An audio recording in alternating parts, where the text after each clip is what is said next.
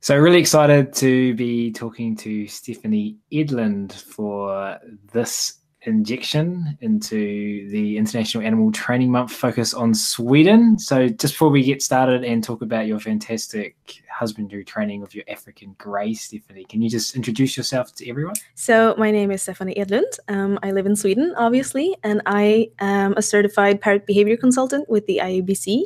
I'm also the chairperson for the parrot division there. I've worked in zoos previously. I now work as a veterinary assistant at an exotics veterinary clinic, and I also run two companies called djursmart.se for those of you in Sweden and Understanding Parrots for those of you not in Sweden.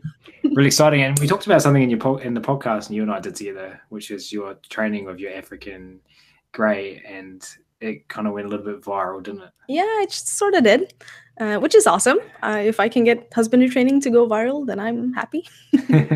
But can you talk to us about something just to build on what we did talk about in our podcast together, and that is the importance of husbandry training and how you kind of broke it down? Yeah, well, I mean, husbandry training is definitely one of those topics that you can make as simple or as complex as you want to, basically. So, I mean, the gist of it is just regular target training with duration, well generalized behaviors, and using a lot of counter conditioning and systematic desensitization.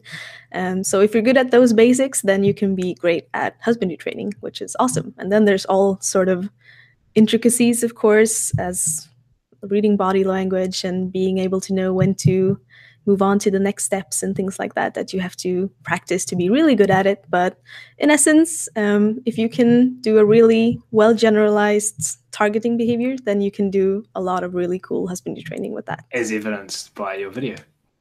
Yeah, exactly. That's basically 3 different targeting behaviors that people apparently thought were really cool. And I think they're really cool too, but it's not something that only I can do or only really experienced trainers can do. So I think that everyone could learn how to do that, which is awesome.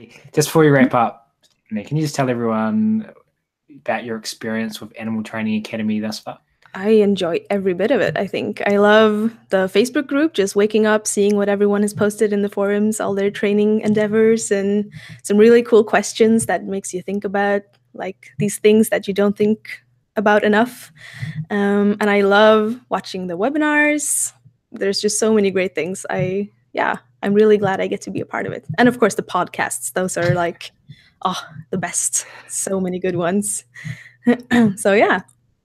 Hey, awesome. And we absolutely love having you as part of our community as well, Stephanie. I get very excited when I see a notification that you've commented on something. Hey, thank you very much. Cheers for your time today, Stephanie. We'll talk again soon. Yeah, we will. Thank you. Bye. Bye.